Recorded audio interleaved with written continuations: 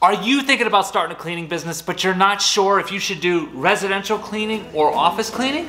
Well, you are in the right place. But first, play that intro. Okay, so quickly, I want to give a little bit of a distinction for anybody who is a complete newbie and they just heard about a cleaning business and they don't really know too much about it. Let me give you a little bit of a distinction between a residential business and a commercial cleaning business.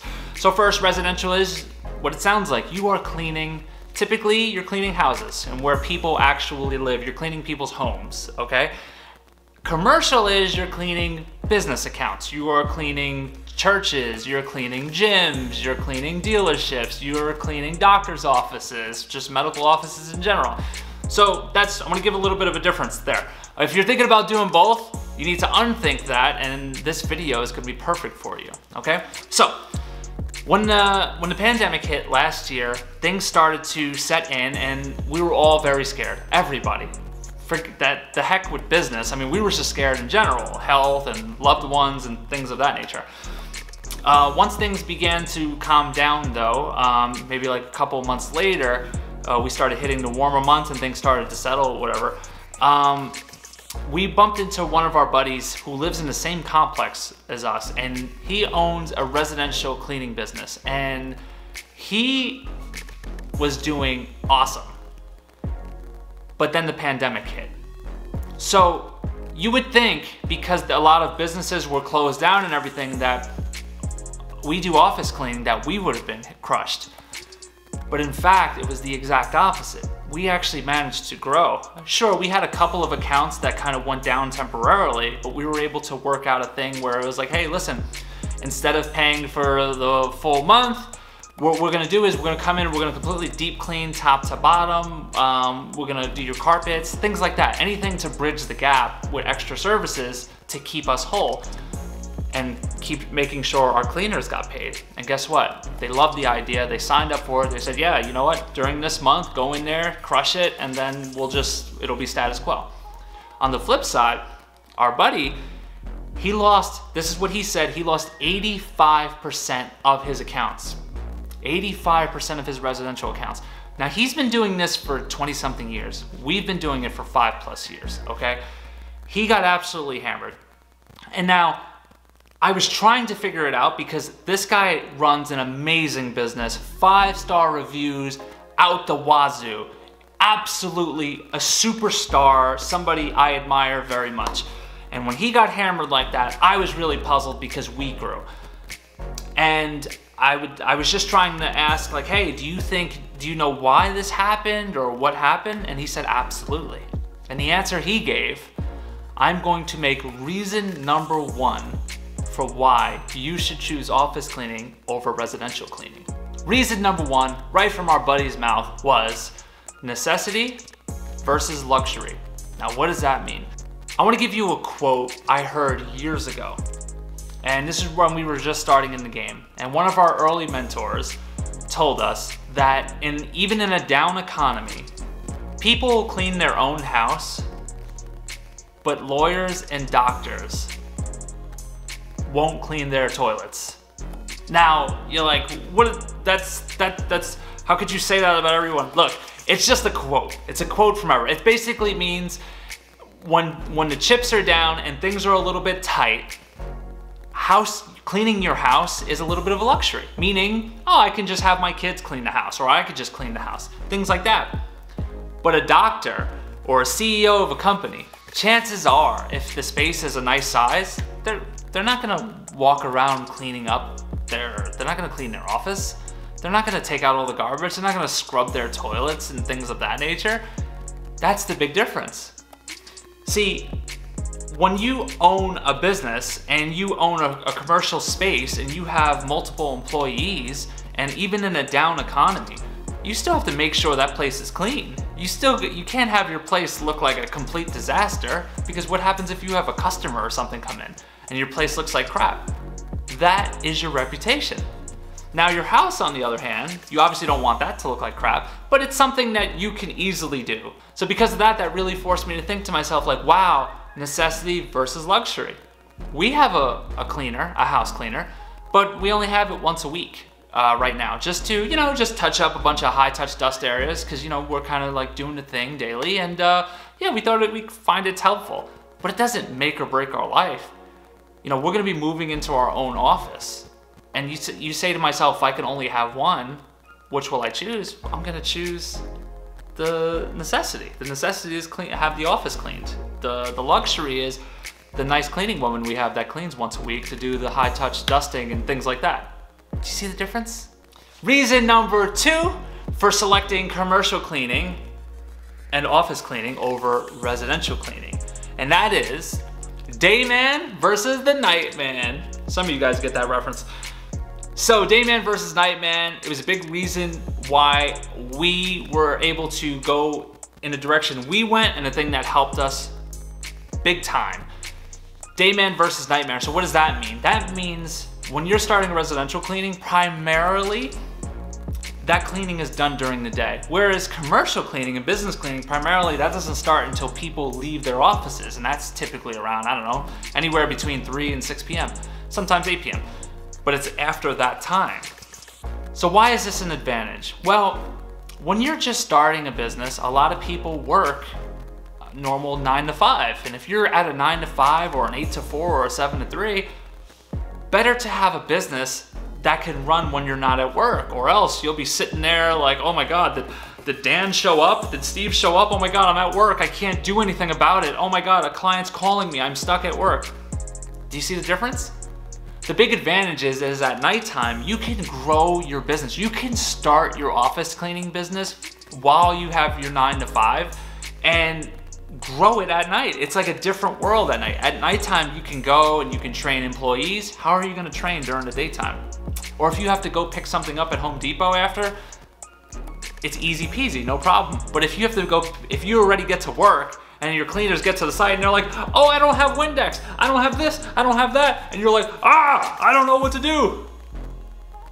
It is a big advantage. And I'm telling you right now, if you are just starting your business and you have a 9 to 5 and you wanna hold on to that a little bit as you get this thing churning and burning into an ROI machine, then you are definitely gonna wanna do commercial cleaning. Now, on the flip side, if you work from 3 to 11, it might be the absolute opposite for you. You might actually want a residential cleaning business, but I digress. Reason number 3 for choosing commercial cleaning over residential cleaning, and that is staffing difficulties. So, staffing difficulties. This kind of ties in a little bit with the last one. One thing we found to be a huge nightmare in the beginning were our counts were too small. When we first started out, our average client was like $600 a month. That's not a lot, but in the beginning, we were so happy to be getting business. We were like, woo hoo hoo hoo, poo. I don't know what I was doing. So we were super excited, but guess what? When it was time to staff those accounts out, we had a harder time staffing those accounts for 2 reasons. One, buying equipment just for like a small space didn't make a lot of sense. Meaning buying nice equipment for like a small space just wasn't profitable. And 2, most importantly, we had no luck getting cleaners, potential cleaners, excited about saying, hey, do you wanna do this office? You'll get paid, I don't know, $109 a month? Like, what? Yeah, no, it's one time every 2 weeks.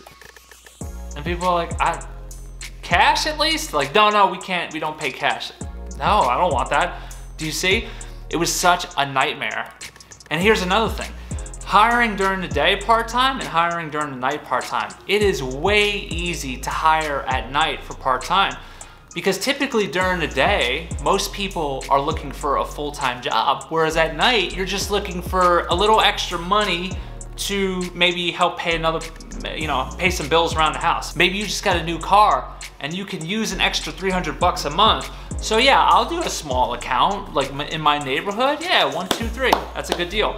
But if you hire part-time for the daytime, what's gonna happen is your turnover is gonna be really high, your cleaner turnover, because as soon as they find a full-time job, most full-time jobs happen to be during the day, guess what they're gonna do to your small job? They're gonna say, peace. So it's a big advantage for hiring part-time at night. It's another reason why, in my opinion, you should choose office cleaning over residential cleaning.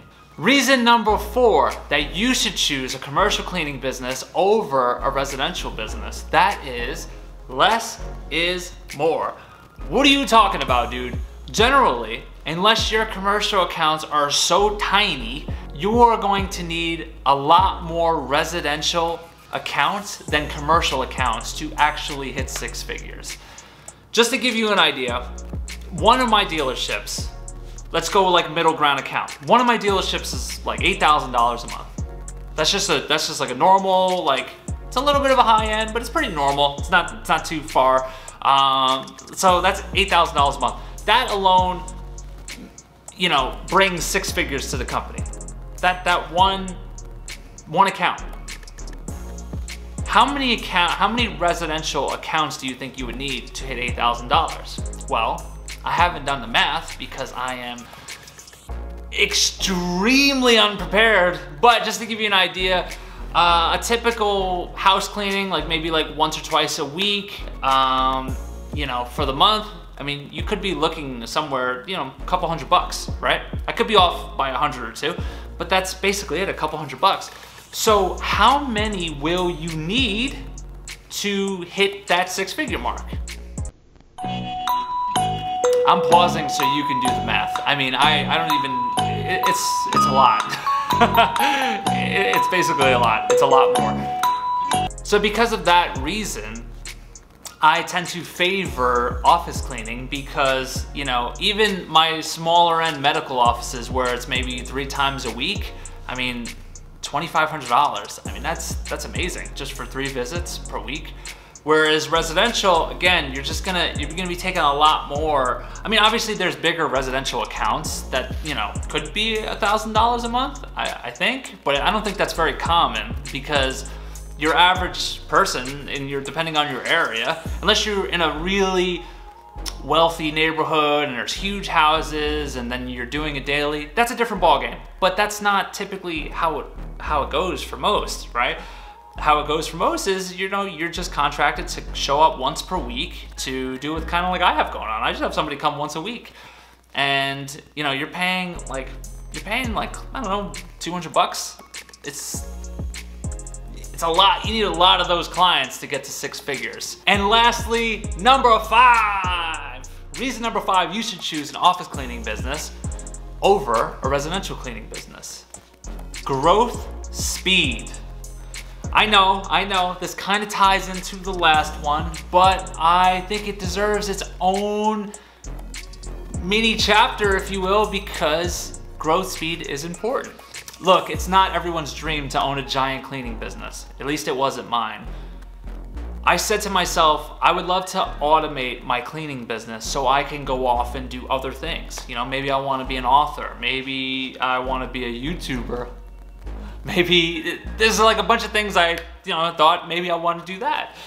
So to go off and really automate a company so you can go off into the world and do something else, you need something that is reliable, something that has recurring revenue, and something that grows pretty quickly so it doesn't take you 16 years to get a client book this fat to make your 6 figures or beyond that you need to take care of yourself as you not only quit your job, your partner quits their job, you have health insurance, your cars are taken care of, your rent's taken care of, your bills are taken care of, and you have disposable income to go out and make it happen, whatever that thing is. I lost some people. Some people were like, what is he talking about? Look, this is what I'm talking about. If your average cleaning account for an office cleaning business is, let's say, $2,500. That's pretty low, but let's say that's your average size account. You know, 5 clients, and what are you working with? You're working with $10,000 per month. Whereas if you're just in a general neighborhood, you know, nice neighborhood where they just, you know, you're getting a lot of clients and your average client is like, I don't know, let's say it's $400 a month. So you need a lot more clients to get to where the commercial cleaning company is if it's a race to $10,000 per month or $20,000, $30,000, $40,000, you get it. It takes a lot, it's a lot easier to get there with commercial than residential because back to number four, less is more. So the growth speed is great. The ROI is incredible. The recurring revenue is, people don't leave. People are just gonna stick around unless you really mess them over. And honestly, if you treat your clients like garbage, you deserve to be left. That's just the truth of it. When you find great clients, you take care of those great clients. You take care of your great cleaners, and neither will ever leave you, okay?